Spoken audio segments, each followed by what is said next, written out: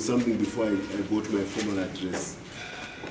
When I was in the Politburo and when I was in the cabinet, and it is an argument which has often been repeated, that we are a dying stock, the war veterans.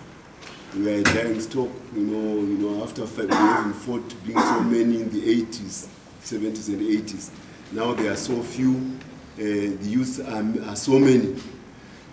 This is a delusional, it's a delusional argument. It's not an argument based on fact.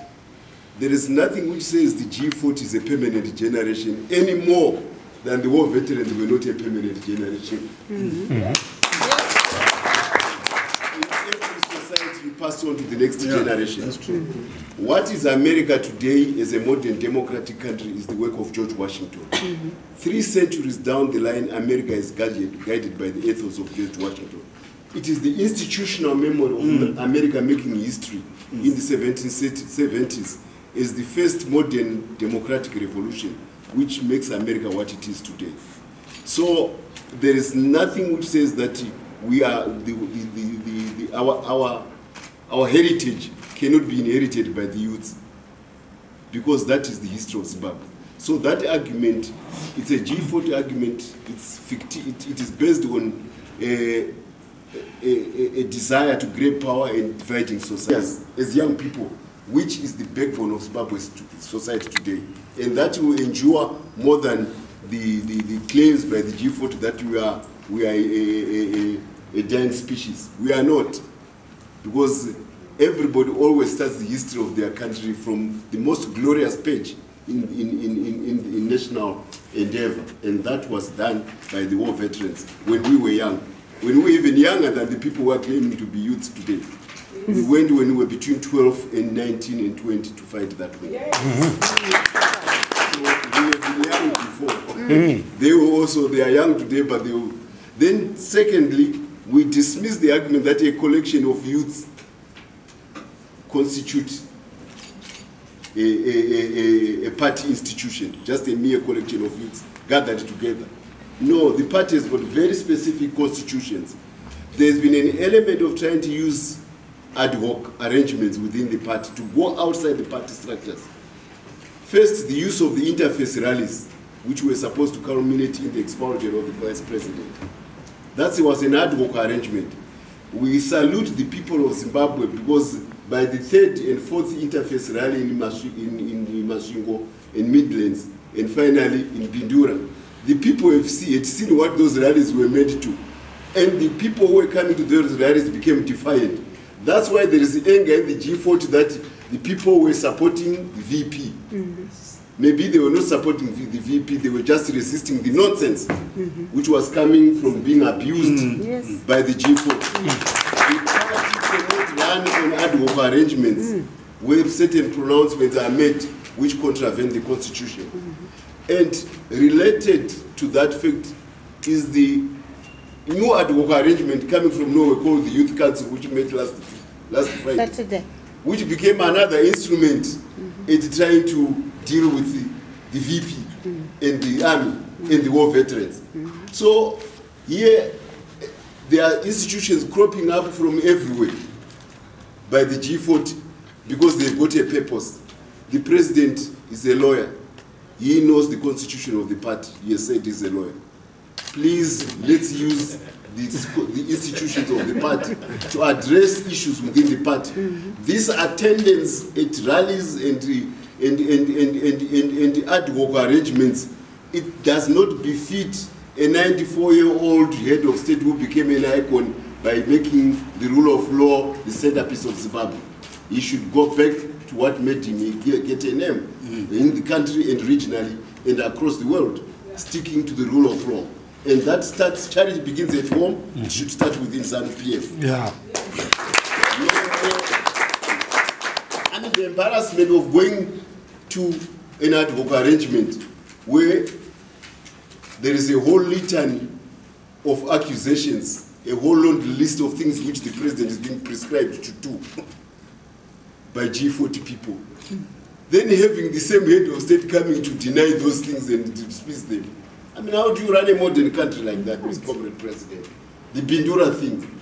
the whole crowd was being harangued, hate Mutsvangwa, hate the VP, hate this, hate that, hate that. It was a hate parade by the G40. Now the president having to debunk, to say I'm not part of the hate parade. Why does the president allow himself to be embarrassed by such people? And there is a constitution in this country. There is nowhere in the constitution where there is the position of the first lady. Sure. There is nowhere in the constitution. There is nowhere in the constitution where there is the position of the first family. I repeat, we had Salim Mugabe as the wife of the president during the war. When all of us went to the front to fight, there was nowhere in Mwenje, which carried the constitution of the party, a provision that we are fighting for the first family. The same thing did not exist on the Zipra side. Why is this new invention called the first family being bandied about by the G40? It is an instrument to try to usurp power. We will not accept that usurpation of power using things which do not exist. We are very legal as war veterans. We are the ones who brought the constitution of Zimbabwe. So we are a constitutional republic. And I always want to remind Zimbabweans, before Zanla forces and Zipra forces agreed to go to democratic elections, there is no guerrilla liberation movement in history which had accepted to go to national elections. They said power comes from the barrel of the gun. We shoot our way to power. That's what the Chinese did. That's what the Cubans did. That was the Vietnamese did. That was the Koreans did. That was the Algerians did. All those, the Mozambicans, all of them, they said, we take our power because we fought for it and we were organizing the people. But Zanla and Zipra, because we were so confident and we were ultra-modern, we accepted to say, even if we are militarily on the verge of victory, we are prepared to go to the elections so that the people can go and decide our legitimacy. And sure enough, we were vindicated in 1980 by an overwhelming victory, which saw Nkomo and President Mugabe, Dr. Nkomo and President Mugabe become the undoubted victors of the elections. So we have a very, very solid democratic tradition, and we have maintained that solid democratic tradition. We are not a Leninist state. A Leninist state is one like the others I mentioned, where since you acquired power militarily because you were a guerrilla movement, you justify your power because you won military victory. No, no, no, no, no. We went the other way. We spiced the military victory by electoral victory. So, we have a very, very proud tradition of democracy as war veterans in this country. And you are saying the democratic space being constantly being tested by the G40. They want to be putschist. They want generals fired from a rally. They want vice president fired in midnight cabal meetings, caucuses. They want a youth council to dismiss the whole leadership of the party.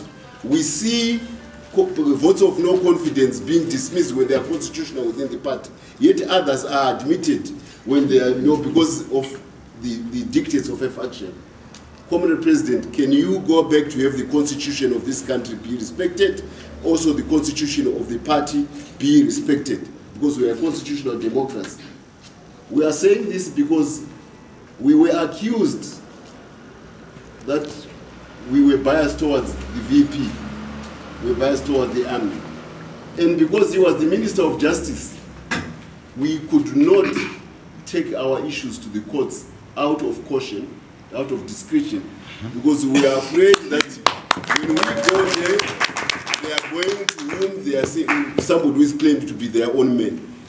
We are very happy with the cabinet reshuffle on that score, that a comrade who was in the CIO, in our intelligence organization, very smart. I know Comrade Bonyongo from St. Augustine's. He was 2 years behind me at Tsambe in the 80s, in the 70s. He later joined the war. I went earlier when I was coming from university. I know him, very smart, and he is one of our chief trainers during the war. And he came to the army and has done a good job at CIO. We are very happy that he has been promoted to be Minister of Justice. We are always happy. when comrades are promoted. The beauty is that now we want to take challenges about the extra constitutional behavior of the G40. We are now going to a 40. Yes. We do hope that the G40 will live to the test of legality by accepting to go and defend their actions before the judges of Zimbabwe. Yes. Because this state is a constitutional democracy with a legislature, an executive, and a judiciary. Now we will be all the things which the G40 have been doing, including the water cannoning of the war veterans 2 years ago. Yes. We now want them to be tested before the courts of Zimbabwe.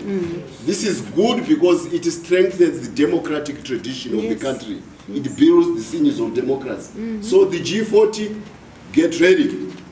We will be taking you to the courts. And now there is no prospect of saying we are going there because Mnangagwa is the Minister of Justice. No. We want to see whether they can repeat the same accusation with Comrade Bonyongo, who is now the new Minister of Justice.